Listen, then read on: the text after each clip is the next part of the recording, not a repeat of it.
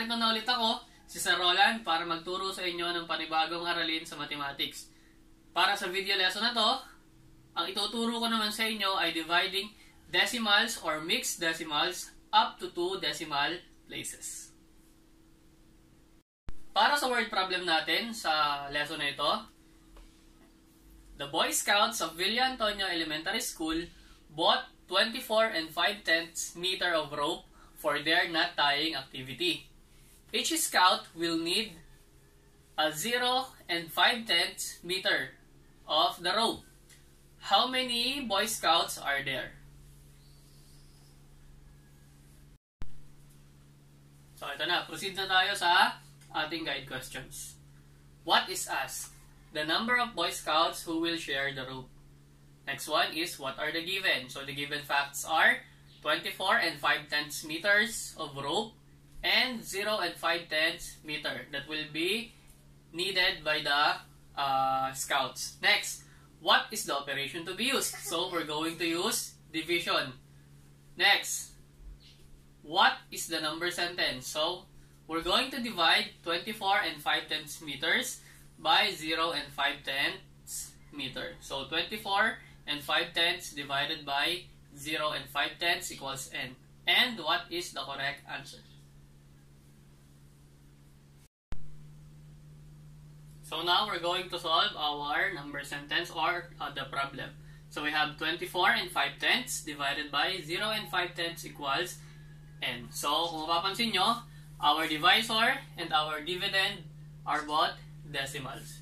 So the things to remember are, first one is, to divide decimals or mixed decimals, we have to change the divisor. Take note, the divisor now, we have to change the divisor to a whole number by moving the decimal point to the rightmost place.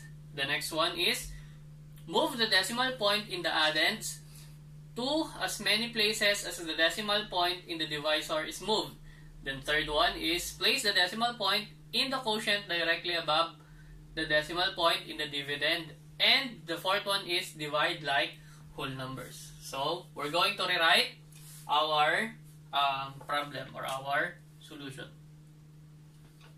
24 and 5/10 divided by 0 and 5/10. So sabi sa first step, we have to take note of our divisor. So kailangan daw natin gawing whole number si divisor. So paano ba natin siya gagawin ganon?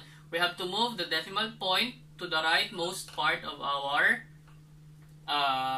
decimal. So, imbis na nandito si decimal point, we have to move it to the right side once. Isang beses lang. Kasi from 0 and 5/10, magiging na siyang 5 pag ginawa natin yon.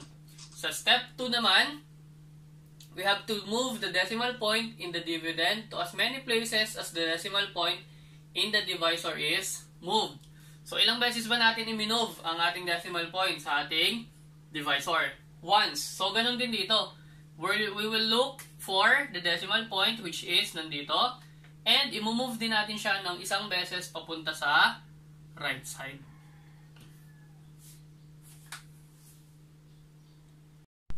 So, after natin i-apply yung ating mga things to remember, ito na yung kinalabasan ng ating equation. So, from 24 and 5/10 divided by 5/10, naging na siyang 245 divided by 5. So, proceed na daw tayo sa division like whole numbers. So, 2 divided by 5 is, we cannot divide 2 by 5 since 5, our divisor, is greater than 2, which is our dividend. So, proceed na tayo sa 24.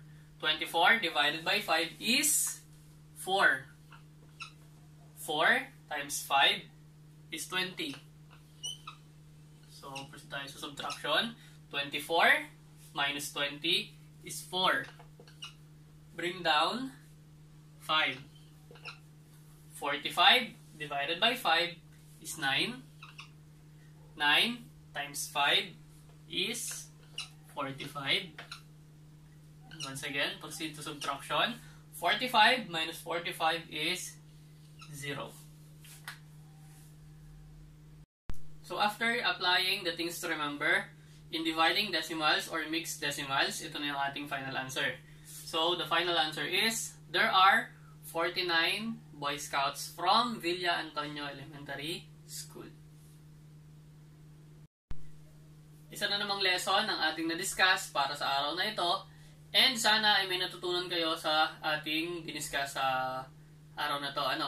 So hanggang sa susunod nating video, and kindly subscribe to our YouTube channel, Olan Ella YTC, at i-click ang notification bell para ma-notify kayo sa mga bago naming i-upload na videos. Marami pong salamat.